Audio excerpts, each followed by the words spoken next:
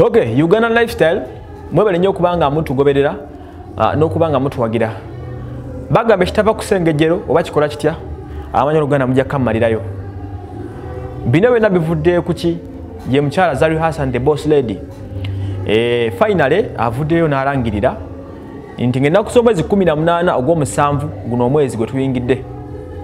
Egenda kubeera mbaga ye.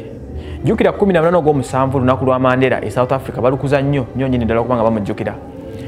Mandela oyo bamuyita Lohilala. Lohilala kitegeeza taata abe South Africa bate bamuyita. So nkulu ne yafa aliko president waabwe kati lunaku lw'amaanyi nnyo nyinyi ddala. Zari we Uganda asazeewo ku lunaku olwo lwagenda okufumbirwa King Bewe. Ayina omusajja gwe King Bewe naku zino gwe yatuma King Bewe. Omusajja ono kigambibwa politician South Africa ate nga ina company ya construction enzimbi. N'abaana abaki bannaye novi wasemwanga nodda kuono yala hawula novi wasemwanga nodda ku Diamond kwe otambulira awo. Agambe nkolo lwagenda okufumbirwa tubirinze. Era at the same time takomyawo natumulabe nga ayoza Tanasha Donna Okechi ono nga yemujja omulala yadda mbigerebi ye nga amaze okubanga atekamu ogufumba ngamba nga agwambadde omusinde. Tanasha nakola ku Radio Kenya ali lubuto ennaku zino olwa Diamond Platinums.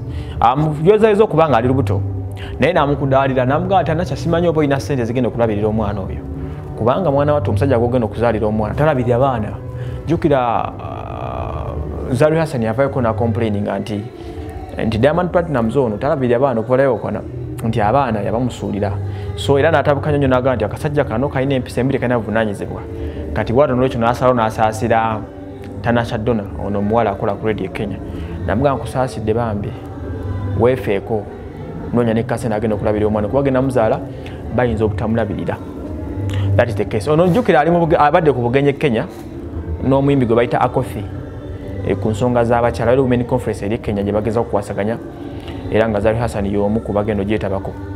Nkola n'edigayo Cliff Sali Uganda Lifestyle kwe tusinziira onyo kwanga mutugoberera era musubscribinge family yaffe yongere okubeera nga y'amaanyi nnyo nnyini ddala. Mubeere bulungi mweraba.